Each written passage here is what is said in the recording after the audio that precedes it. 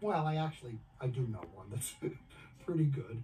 A mollusk swims up to it. No, he doesn't swim up. What is he? He was already there. And a sea cucumber is standing next to him. They don't stand, they grow in one place, but they do lean.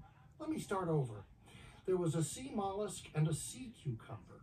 And they were like friends. No, they didn't know each other. Because now one's going to ask something that a friend wouldn't know. The sea cucumber looks over to the mollusk, right? And he doesn't really look, he sort of glances. Actually, he was in the middle of a sneeze. That's sort of the important thing, because you got to imagine the sea cucumber sneezing.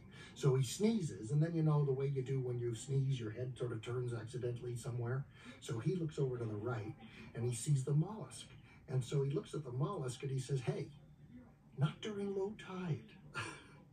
You know, I didn't get that exactly right. See, let me tell you something. The mark of a really funny fish, the joke doesn't have to go exactly right. It's delivery.